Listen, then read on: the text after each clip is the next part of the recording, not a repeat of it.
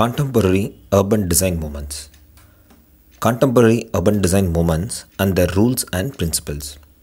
Last century witnessed the emergence of a variety of urban design movements and their common purpose, which was to save the city and its quality against the adverse impact of industrialization.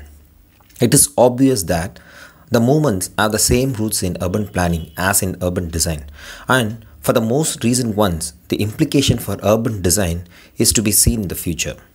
Each movement is based on certain rules and principles, which will be reviewed briefly. Park movement. It was created as a response to the deteriorating conditions of American cities in 19th century.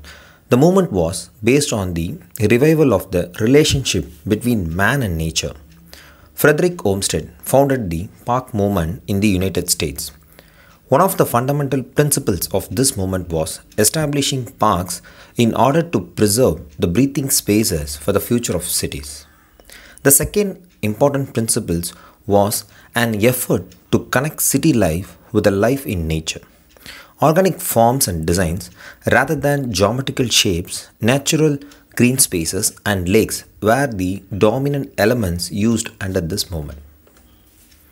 City Beautiful movement. Good of the whole was the motto of the movement to produce unity and cohesion between the urban components and elements. Balanced relationship between these elements is regarded as a beauty.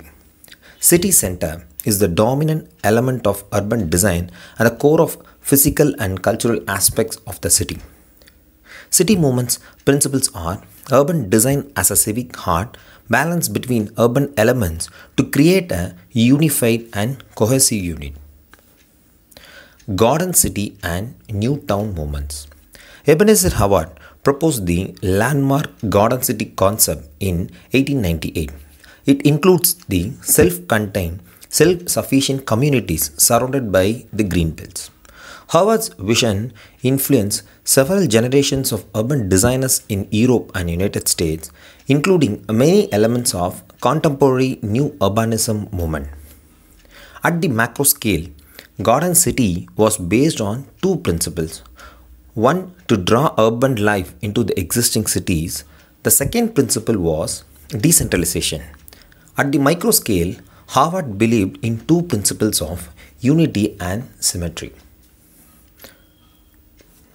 Modernism.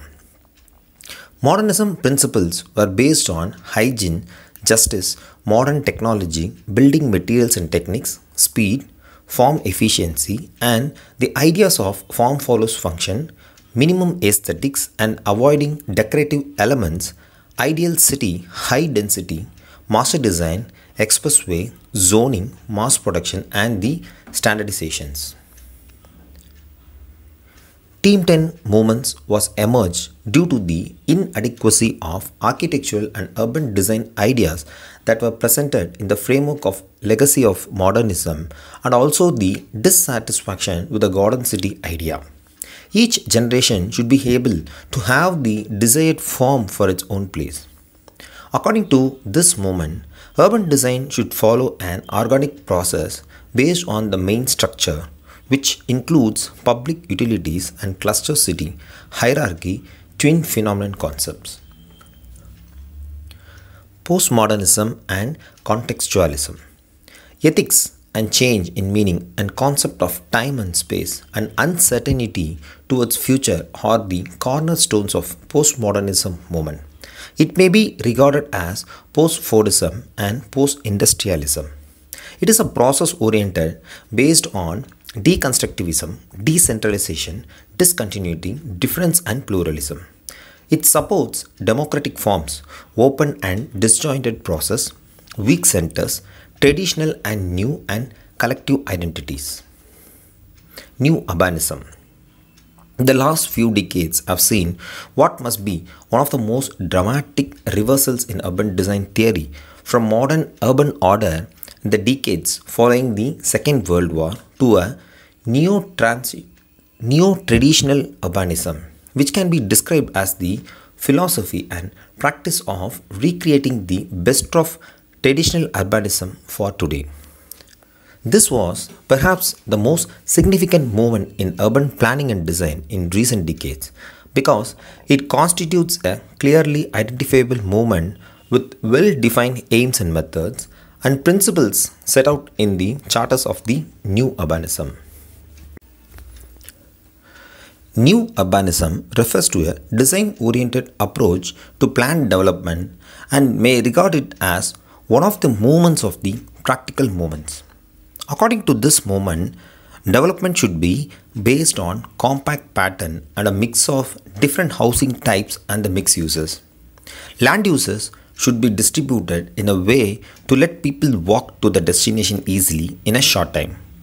New urbanism involves an urban form that stimulates neighborliness, community involvement, subjective feeling of integration with one's environment, and the aesthetic satisfaction.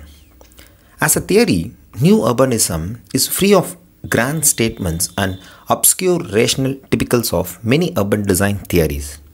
As a movement, it focuses is practical and didactic, providing simple, clear and hands-on directions and guidelines for the designers, planners and builders for making the towns.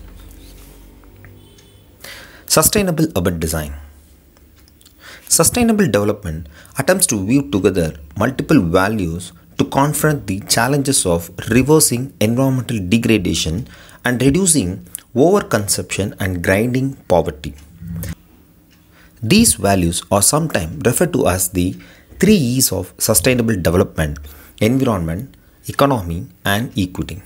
Sustainable development has implications at international, national, state, regional, and local levels.